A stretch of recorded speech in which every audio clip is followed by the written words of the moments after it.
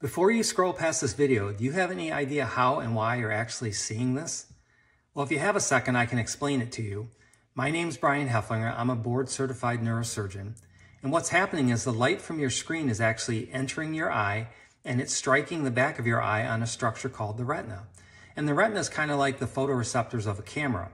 And what happens is there's photoreceptors that take this light information and through a chemical process turn that into electrical impulses.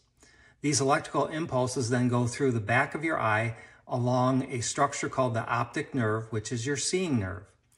The optic nerves, one on each side, then enter a structure called the optic chiasm, which is like a crossover center. So what happens is each eye will send visual information to both sides of the brain, so vision from each eye ends up on both sides of your brain. This happens through the optic chiasm. This information is then sent into what's called the lateral geniculate nucleus, which is like a relay station.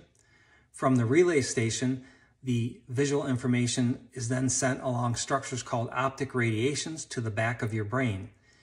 And then the structure in the back of your brain is called your visual cortex, and that's the part of the brain that actually receives these electrical impulses regarding vision and translates them into what you're actually seeing or interpreting on your screen right now. An interesting fact is that damage to the back of your brain, the visual cortex, can cause what's called cortical blindness. So even though the light information is being sent back to the visual cortex, that part of the brain is damaged, and so your brain can no longer interpret what it's receiving, and then you don't see anything, you don't know what you're seeing.